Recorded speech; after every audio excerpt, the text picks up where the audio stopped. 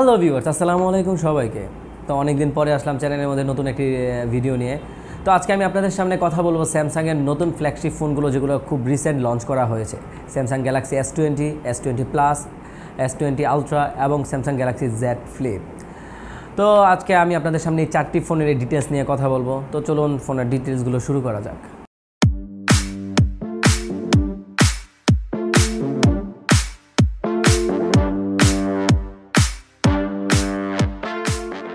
তো প্রথমে কথা বলা যাক স্যামসাং গ্যালাক্সি S20 এবং S20 প্লাস নিয়ে। দুইটি ফোনের সামনে এবং পিছনে দেওয়া হয়েছে গরিলা গ্লাস 6 এবং ফোনের বর্ডারটি হচ্ছে অ্যালুমিনিয়াম ফ্রেম। দুইটি ফোনই বের করা হয়েছে 5G এবং 4G ভার্সনে। বেসিক্যালি 4G হয় ডুয়েল সিম এবং 5G হয় সিঙ্গেল সিম। তো ডুয়েল সিমের মধ্যে হাইব্রিড সিম সিস্টেম দেওয়া, হাইব্রিড মেমোরি কার্ড সিস্টেম দেওয়া থাকবে, আর হচ্ছে 5G ফোনগুলোর মধ্যে আলাদা সিম কার্ডের স্লটই দেওয়া থাকবে। ডিসপ্লের ক্ষেত্রে স্যামসাং গ্যালাক্সি S20 এবং S20 প্লাসে দুইটি ফোনের মধ্যে দেওয়া হয়েছে তাদের নিজস্ব display dynamic AMOLED 2x capacitive touch screen.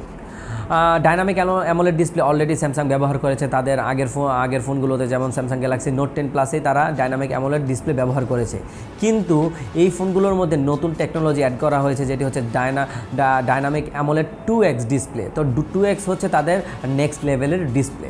Samsung Galaxy S20 ফোনের স্ক্রিন সাইজটি হচ্ছে 6.2 ইঞ্চ ডিসপ্লে, আর স্যামসাং গ্যালাক্সি S20 প্লাসের ডিসপ্লেটি হচ্ছে 6.7 ইঞ্চ ডিসপ্লে।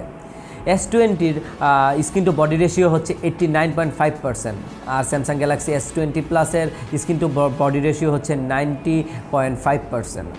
পারফরমেন্সের ক্ষেত্রে দুইটি ফোনের মধ্যেই দেওয়া আছে অ্যান্ড্রয়েড 10 আর তাদের নিজস্ব UI ভার্সন 2। দুইটি ফোনের মধ্যেই তা ব্যবহার করেছে তাদের নিজস্ব এক্সিনোস প্রসেসর 990। স্যামসাংয়ের 990 এই প্রসেসরটি হচ্ছে তাদের নতুন ফ্ল্যাগশিপ প্রসেসর, আর USA ভেরিয়েন্টে তা ব্যবহার করে থাকে বেসিক্যালি স্ন্যাপড্রাগন প্রসেসর। তো স্ন্যাপড্রাগনের ক্ষেত্রে দুইটি ফোনের মধ্যে একদম লেটেস্ট চিপসেট ব্যবহার করা হয়েছে স্ন্যাপড্রাগন 865 প্রসেসর। এক্সিনোস 990 এবং স্ন্যাপড্রাগন 865 দুইটি প্রসেসরই হচ্ছে 7 ন্যানোমিটার প্লাস স্ট্রাকচারে তৈরি। স্টোরেজের ক্ষেত্রে দুইটি ফোনের মধ্যে দেওয়া হয়েছে 128GB ইন্টারনাল স্টোরেজ এবং 8GB র্যাম। আগের স্যামসাং সব তারা তাদের আগের ফোনগুলোতে তাদের পারফরমেন্স, বিল্ড কোয়ালিটি সেই দিক থেকে খুবই তারা কেয়ার করত, কিন্তু এইবার আমি তাদের লঞ্চিং প্রোগ্রামটা দেখেছি। এই প্রোগ্রামটা দেখে আমার কাছে মনে হলো তারা এবার 70% মনে হয় ফোকাস দিয়েছে শুধু ক্যামেরার উপরেই। তো এবার স্যামসাং গ্যালাক্সি S20 সিরিজ ফোনগুলোতে সবচেয়ে স্পেশাল দিক হচ্ছে ক্যামেরার সাইড। তো S20 এবং S20 প্লাসে ক্যামেরার হিসেবে খুব কিছু নতুন ফিচার অ্যাড করা হয়েছে। স্যামসাং গ্যালাক্সি S20-তে দেওয়া হয়েছে 12 মেগাপিক্সেল মেইন লেন্স, যেটি হচ্ছে ওয়াইড অ্যাপারচার 1.8, আর হচ্ছে 64 মেগাপিক্সেলের দেওয়া হয়েছে টেলিফোটো লেন্স, যেটি আপনি 3x হাইব্রিড অপটিক্যাল জুম করতে পারবেন, আর 20 মেগাপিক্সেলের আলট্রা ওয়াইড লেন্স দেওয়া হয়েছে, যার মাধ্যমে আপনি সুপার স্টেডি ভিডিও করতে পারবেন। আর স্যামসাং গ্যালাক্সি S20 প্লাসের মেন লেন্সটি হচ্ছে 12 megapixel wide lens, same 64 megapixel telephoto lens, যেটি দিয়ে আপনি 3x পর্যন্ত হাইব্রিড অপটিক্যাল জুম করতে পারবেন, আর 20 megapixel ultra wide same super steady video করতে পারবেন। আর এক্সট্রা একটি লেন্স দেওয়া হয়েছে, যেটি হচ্ছে 0.3 megapixel TOF 3D depth camera, যেটি অলরেডি আমরা স্যামসাং গ্যালাক্সি নোট 10 প্লাসে দেখেছি। আর হচ্ছে দুইটি ফোনের মধ্যে এবার 4K resolution 4K plus video আপনারা করতে পারবেন 30 FPS ফ্রেম রেটে, আর হচ্ছে 4K-তে 60 FPS এবং 30 FPS এর ভিডিও রেকর্ড করতে পারবেন, আর সর্বোচ্চ 240 FPS a slow motion video করতে পারবেন। দুইটি ফোনের সামনেই দেওয়া হয়েছে same sensor 10 megapixel f2.2 wide lens, যেটি দিয়ে আপনি 4K-তে সর্বোচ্চ 30 এবং 60 FPS এ ভিডিও রেকর্ড করতে পারবেন। আর ব্যাটারির ক্ষেত্রে স্যামসাং গ্যালাক্সি S20-তে দেওয়া হয়েছে 4000 mAh ব্যাটারি, আর স্যামসাং গ্যালাক্সি S20 প্লাসে দেওয়া হয়েছে 4500 ব্যাটারি। দুইটি ফোনের মধ্যে ফাস্ট চার্জিং সাপোর্টেড 25 ওয়াটের, USB পাওয়ার ডেলিভারি করবে 3.0, আর দুইটি ফোনের মধ্যেই ওয়্যারলেস চার্জ করতে পারবেন ফাস্ট চার্জিংয়ের 15 ওয়াটে। আর দুইটি ফোনের মধ্যেই পাওয়ার ব্যাংক রিজার্ভ করা যাবে, সেটা আমরা অলরেডি আগের অনেকগুলো ফোনের মধ্যেই দেখেছি। তো এখন আপনাদের সামনে আমি কথা বলবো স্যামসাং গ্যালাক্সি S20 আলট্রা এবং স্যামসাং গ্যালাক্সি Z ফ্লিপ এই দুইটি ফোন নিয়ে। তো জেড ফ্লিপ ফোনটি হচ্ছে সম্পূর্ণ আপনার ফ্লিপ করা যায় ফোনটা, যা আমরা অলরেডি মোটরোলাতে দেখেছি। মোটরোলাতে যেভাবে টেকনোলজিটা ব্যবহার করেছে, তো সেম টেকনোলজিটাই ব্যবহার করেছে স্যামসাং গ্যালাক্সি জেড ফ্লিপে। তারপরে রিভলিউশন কিন্তু এনেছে স্যামসাং গ্যালাক্সি ফোল্ডের মধ্যেই। তো স্যামসাং গ্যালাক্সি জেড ফ্লিপ থেকে আমার কাছে বেশি প্রিমিয়াম মনে হয়েছে স্যামসাং গ্যালাক্সি ফোল্ড ফোনটি। তারপরে দেখা যাক স্যামসাং গ্যালাক্সি জেড ফ্লিপ ফোনটি কেমন হয়। স্যামসাং গ্যালাক্সি S20 আলট্রা এই ফোনটি হচ্ছে 5Gতে বের করা হয়েছে এবং 5G ভার্সন থাকার পরও এই ফোনটির মধ্যে ডুয়েল সিম অ্যাভেলেবেল থাকবে এশিয়ান ভেরিয়েন্ট ফোনগুলোতে। আর হচ্ছে স্যামসাং গ্যালাক্সি জেড ফ্লিপ ফোনটি হচ্ছে সিঙ্গেল সিমই, এটিও 5G ভার্সন বের করা হবে, কিন্তু Samsung Galaxy fold, Z flip এই ফোনগুলো বেসিক্যালি এক সিমই করা হয়ে থাকে। বডির ক্ষেত্রে স্যামসাং গ্যালাক্সি S20 আলট্রাতে সামনে এবং পিছনে দেওয়া হয়েছে গোরিলা গ্লাস 6 এবং ফ্রেমটি হচ্ছে metal frame. Samsung Galaxy Z ফ্লিপের সামনে পিছনে দেওয়া হয়েছে গ্লাস ফ্রেম, আর বডিটি হচ্ছে অ্যালুমিনিয়াম ফ্রেম। ডিসপ্লেটি হচ্ছে স্যামসাং গ্যালাক্সি জেড ফ্লিপের হচ্ছে একজন প্লাস্টিক রাবারের, তো ফ্রন্টে তারা কখনোই গ্লাস ব্যবহার করবে না, কারণ গ্লাস ব্যবহার করলে কখনো ফোনগুলো ফ্লিপ করা যাবে না।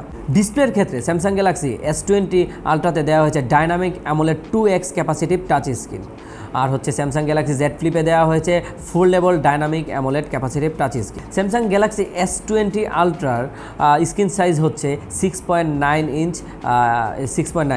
আর হচ্ছে 89.9% screen two body ratio. Samsung Galaxy Z ফ্লিপের মধ্যে দেওয়া হয়েছে 6.7 ইঞ্চ ডিসপ্লে। যখন আপনি ফোনটা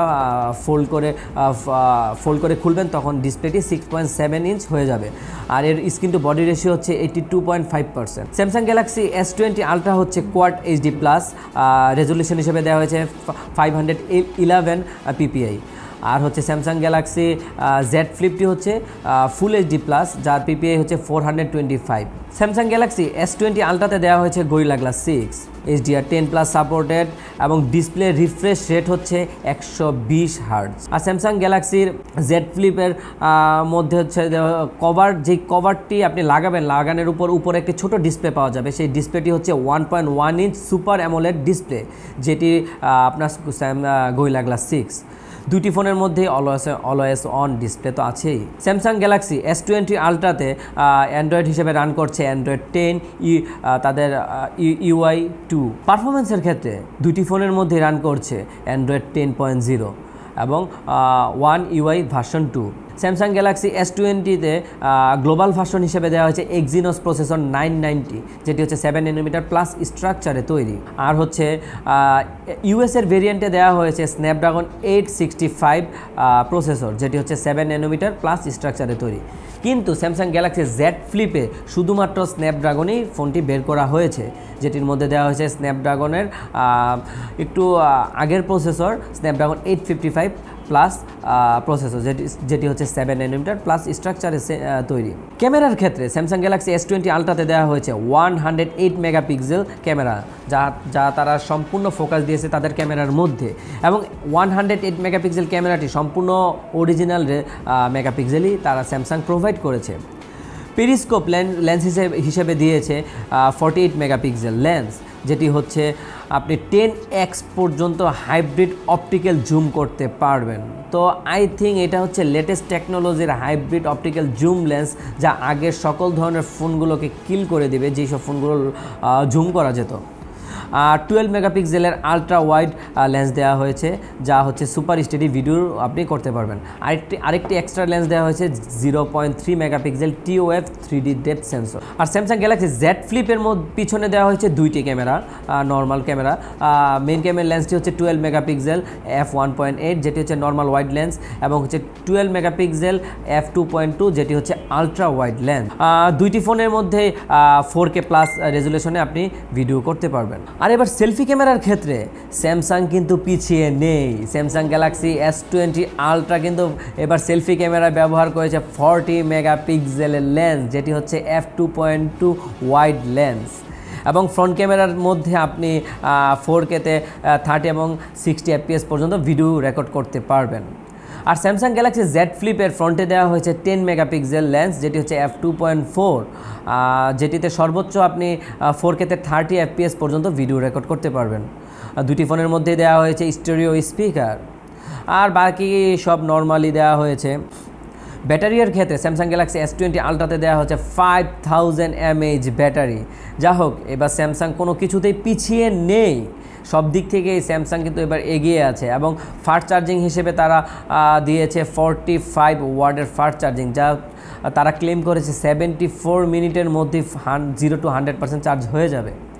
আর স্যামসাং গ্যালাক্সি Z ফ্লিপের মধ্যে দেওয়া হয়েছে 3300 mAh battery, the fast charging support করবে 15 ওয়াট পর্যন্ত।